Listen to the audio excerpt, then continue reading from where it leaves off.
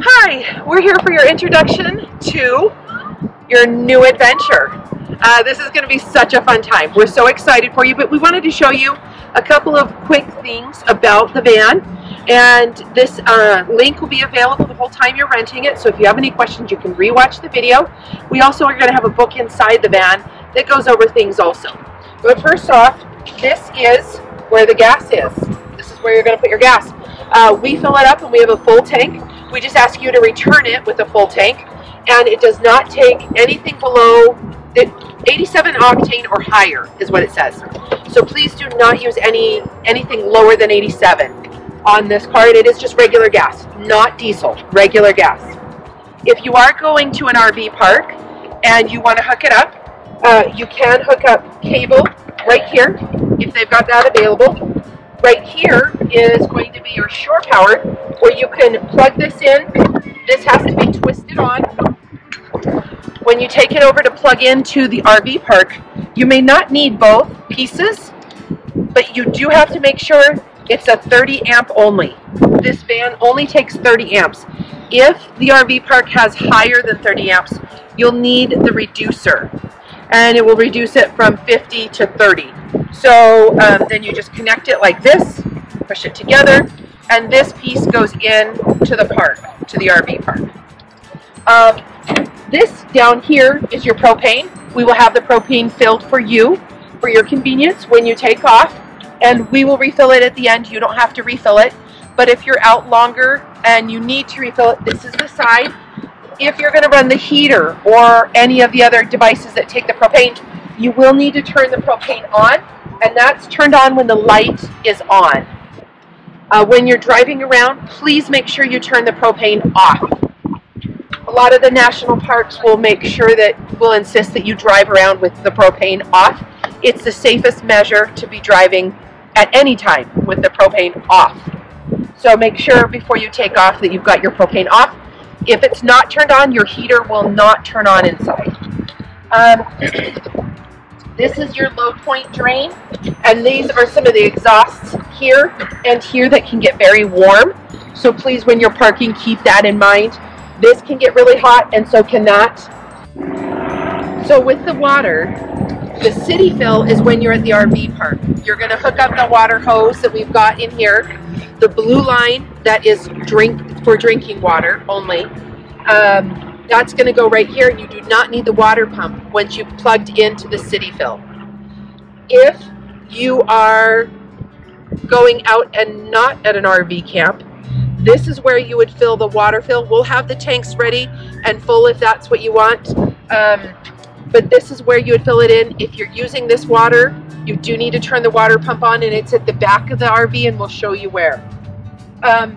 If you want to come over here, if you have to dump the water or the sewer on your own, do dump the sewer before you get back to us, because you're going to be extended stay or something like that. We'll dump it for you when you return it, but if you have to dump it before you get back to us, this is where it is. So you would unconnect this black tube here, reconnect the sewer line, make sure this end, and there's another attachment that goes down into the RV park dump station, or Mavericks or other places have dump available.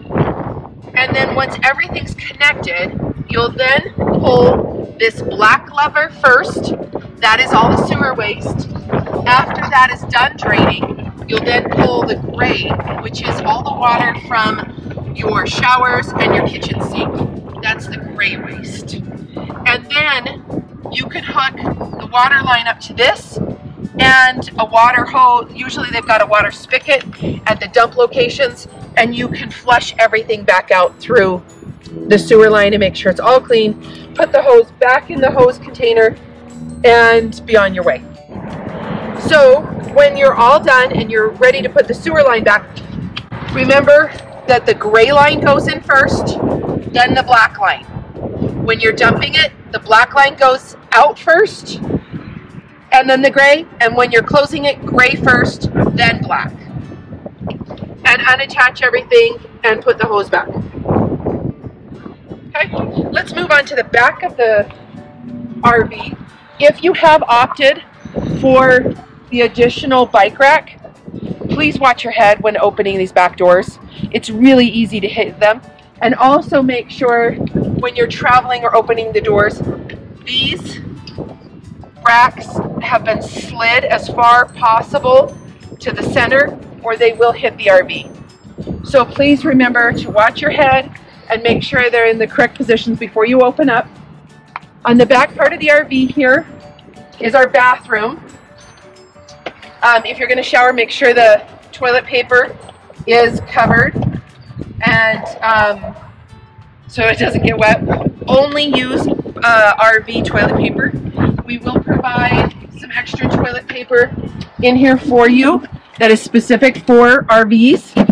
And we will also have your sheets in here, a king size set if you want to build out the bed to a king, and twin size sets if you just want to sleep 2 people.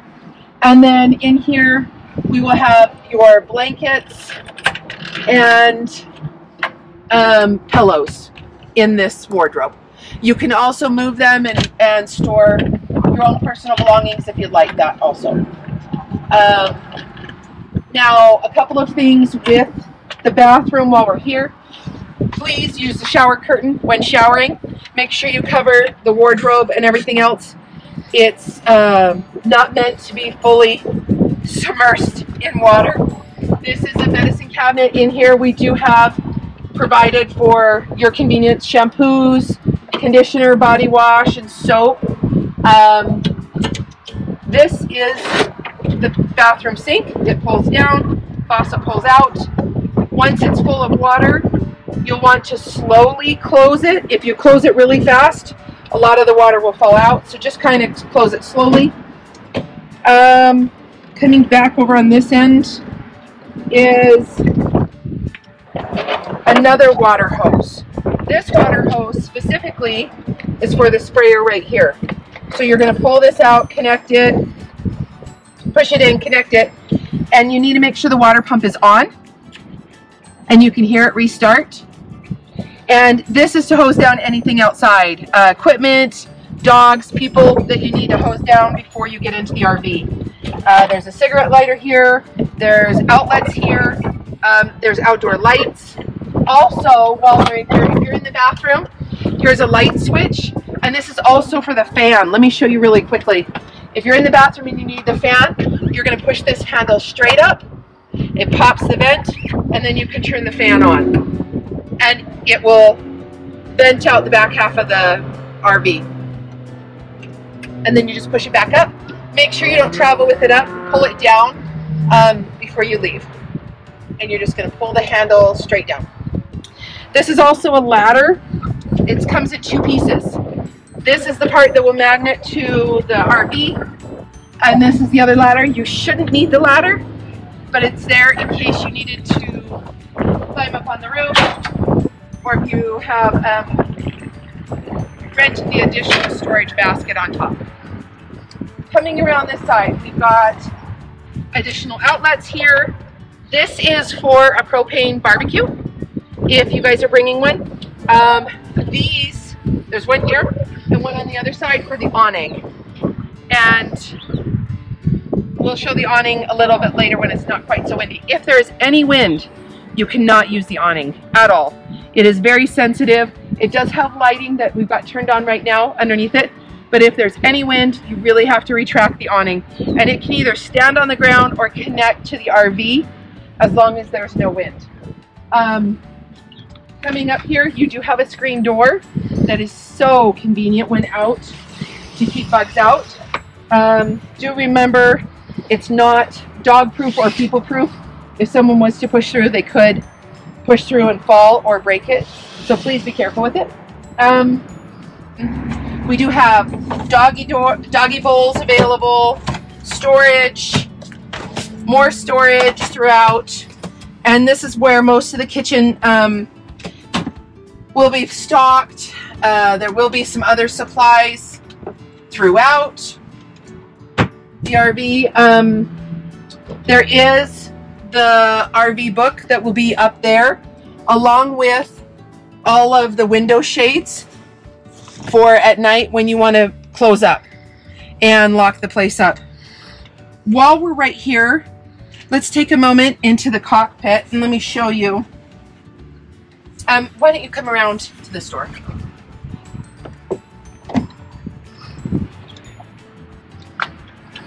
So if you're going to be using this, once it's parked in place, if these chairs are facing backwards, the car will not turn into drive. It won't move into drive. You can't drive with either of these seats facing backwards. They have to be facing forwards. In order to spin this around, you're going to grab this handle right here in the front and pull forward. It's a little easier if you're sitting on it, but you can do it without. And then this lever right here, this yellow lever, you're going to lift this up or push it, lift it up, and it spins. And it will click in place. And then you can have dining space, workspace. There is a USB down there and plugs for your convenience. Okay, so once you're in here, this drives like an amazing van. It is so easy to drive. It does have a backup camera. I want to show you a couple of things. This button unlocks the sliding door. This one will unlock the two front doors. This will lock everything. And then there's your key. There's extra keys for the bike rack. Want to show you a couple different things. There is an auxiliary plug right here. It's a Bluetooth capable stereo system and GPS. If you are in here at night and you're ready to go to bed, this is the button that's most important. This will lock everything up so that you can go to sleep. So you don't have to lock each individual door. It'll lock the windows. It won't do it because we've got the doors open right now. But that will lock everything while you're inside. You do have multiple USB and different plugs. This works pretty seamlessly. You do have the GPS available. Once you've got it on your phone, it can push it up through the stereo system. And then you will need to, once again, reminder, return with a full tank of fuel, or you will be charged the gas charge. And once this is running, once the car is running, if it runs for 45 minutes, it will recharge the batteries. And that is important. Once your batteries get down around 30 to 40%, you might want to look at charging it a little bit more, because if you're running the AC or the microwave, those do draw a lot on the battery, and you will need to constantly be charging it. The solar panel will not be enough to keep it running. So you will need to start the car for about 45 minutes to charge it in full.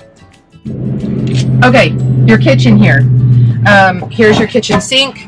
Make sure that you remove the board before using it. 2-burner propane. Once again, to light, you're going to push the button in, turn it to light, and then you're going to hit the ignition button. And you'll see the blue flame. I don't know if you'll see the blue flame on, but it is lit. And both light right off the bat. And once again, the propane has to be on outside, just at the bottom of the RV. And the microwave is also convection. There's so many different things that it can do. We don't fully understand most of them. While traveling, please use the lock on the refrigerator in case you come across some. It does stay closed very well, but we want to make sure everything inside stays inside.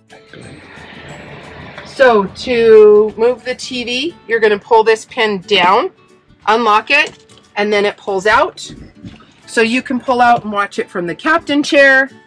You can turn and watch it while in bed, or you can turn it all the way outside and watch it while you're sitting outside. It does have satellite TV and cable available here. You've also got a Bluetooth speaker, a remote, oops,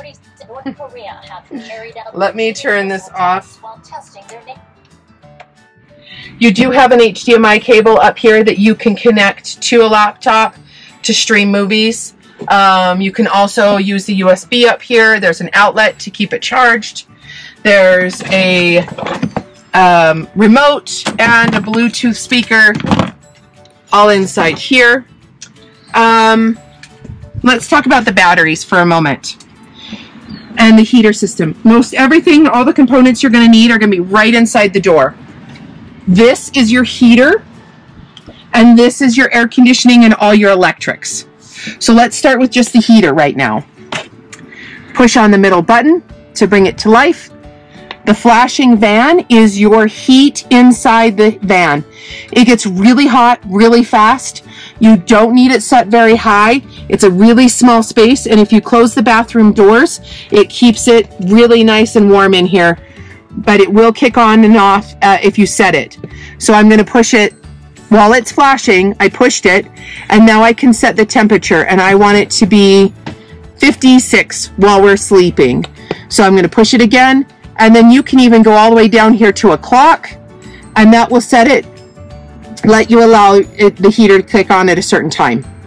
I'm going to go back here because I don't want it on, and so now I'm going to turn it back off. Heater's off. Now I want the water temperature up. There, if you're going to take a shower, there's a couple different modes. We've got Eco, and that's going to, hold on, there you go. Here's your main home page for everything on this component. This is your main home page. You can use it as a Google search.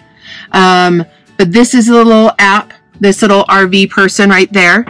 And this controls everything electric in the RV. You can look at the tanks. This is the water level. Gray is the water that you've used for your sinks or for your showers. Black is salt waste from the toilet. And those are the levels of water that you've got going on here. These are your lights. You can have them all on, or you can click them and all off. This is your climate. The upper temperature is the temperature outside. It's 57 outside. Inside is 70.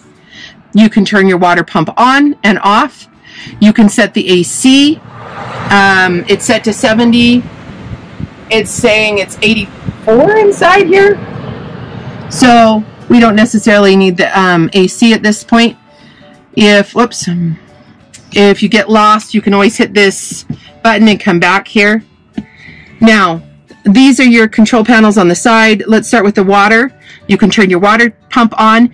If it's going to be below 40, we ask that you turn the tank heaters on at night or while you're out. The tank heaters are going to keep the water tanks heated so they do not freeze. That is very important. Please turn the tank heaters on if you've got it out and it's going to be below 40. This is your awning to extend it and retract it. Again, only use the awning when there is no wind. This is the climate control. You can heat or turn the fans on. Once again, this is the heater. You're not going to see a heater option here. It's only here. These are your lights. You can dim the lights.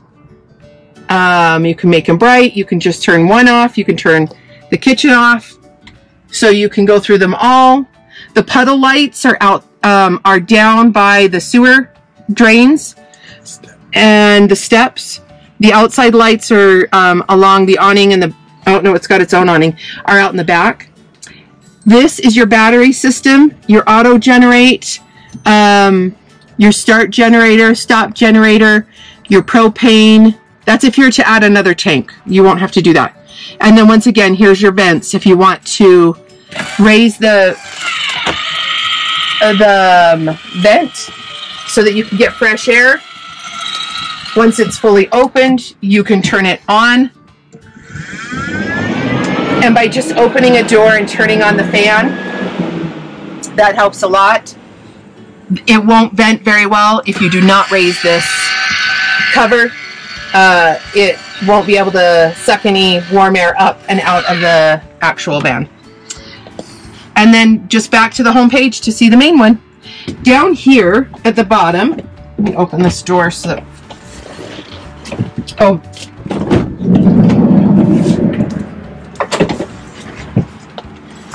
You should never turn this off. This is your main power. You turn it off and you won't have any power to the unit. This little button right here will tell you the state of the battery. And as you keep going through, that'll tell you how many hours you have left, the amps that you're using, the volts that are available, and we have 23 hours left of battery. This is the inverter. You should not have to touch that. And this is going to show you when the solar panel's working. If you are parking it and you want the solar panels to recharge and you don't have to use the car, you will need to park it where it's not shaded. The solar panel on the roof has to see the sun or it doesn't work. And you don't need to worry about the drain clean out. In here, on this side of the bed, is more storage. If you've purchased the adventure pack, you're going to have the chairs and the picnic blanket and everything else. But these are the tables right here, and the table legs are underneath the camp chairs. I want to demonstrate those really quickly. This is the part that's going to go in the bottom. You're going to click it into place.